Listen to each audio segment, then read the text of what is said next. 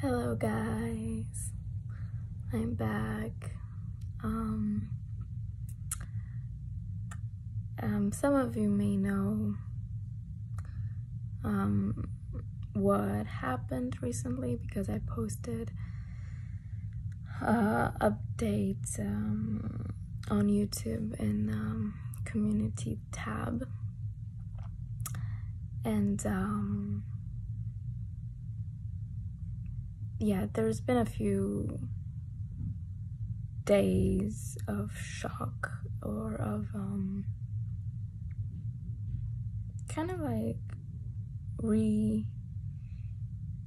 reorganization of one's own thoughts and revisualization of the purpose and the future and of who God is. And I came here to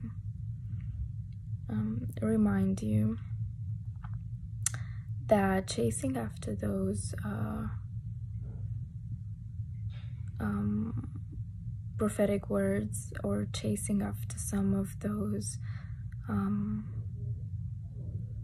confirmations are actually sometimes attacking your self-worth, are actually sometimes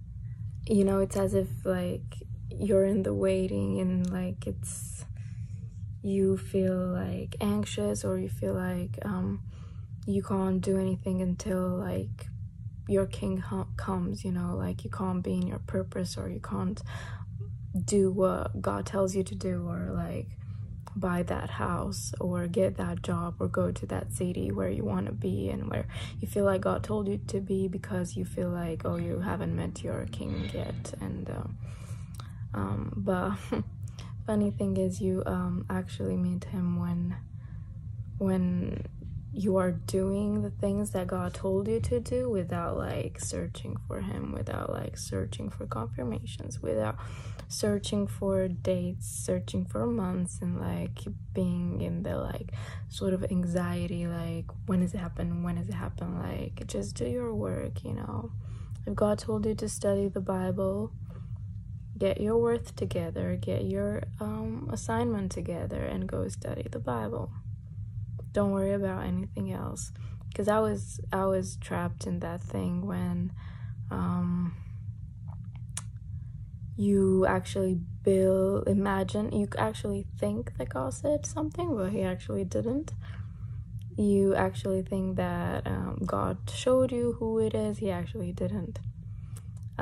He didn't. It was your own ideals, your own expectations, your own and you know, the funny thing is, the enemy knows exactly where to attack. He knows exactly where to attack because he knows your assignment, he knows your purpose, and he knows exactly where to attack. But what you need to do is like, don't give up on establishing your worth. And how do you explain that? Because he is coming to disappoint. You know, the enemy is coming to disappoint, and you get disappointed when you build up your own stuff, where you build up your own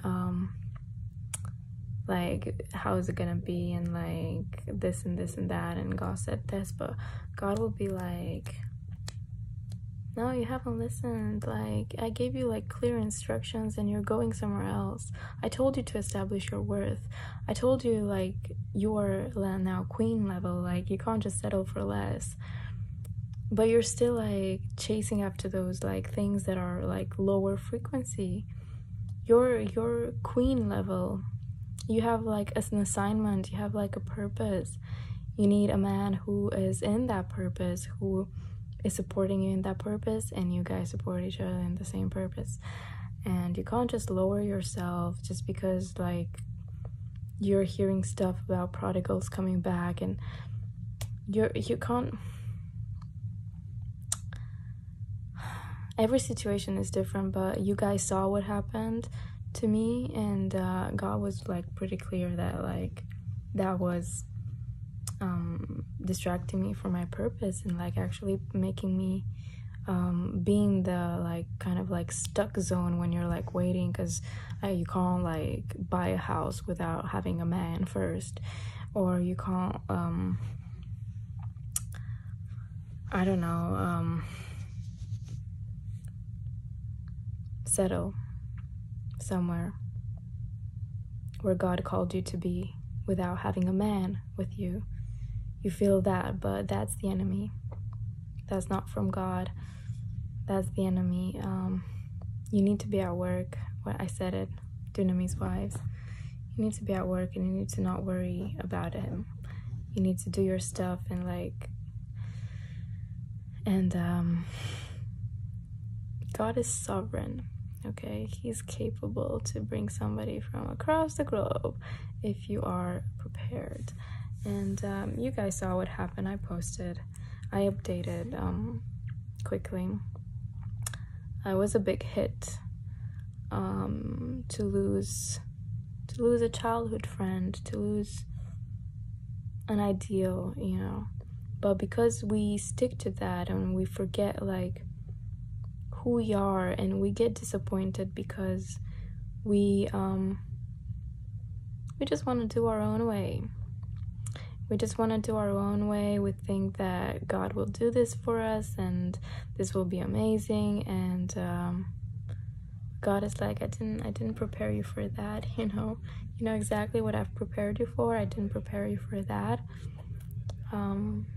Trust the process, trust the healing. You need to heal all your misconceptions. You need to heal all your past traumas, everything that you've been brainwashed with, all your like bad decisions, and you need to heal that, acknowledge that, and give it in God's hands. You need to, you can't let the old man affect the new man. You can't let the old man condemn your new man, the new creation. You can't let the old thing affect your new creation that you are.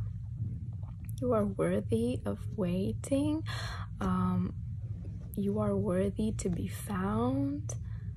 You are, like, don't rush into those things because you feel like you're old and you feel like it needs to be now or never. Like, no, because you don't need like 2 million men. You just need one, and God has that one.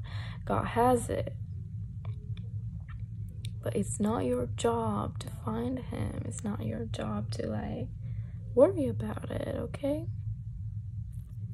yeah, hope this encouraged you, and I'll be back soon, little by little, but it's gonna be different. It's gonna be a bit different than what it used to be. Okay, so it's gonna be a little transition in what I'm saying, and it's gonna be a lot of Bible study. Okay, I'll see you soon. Bye bye.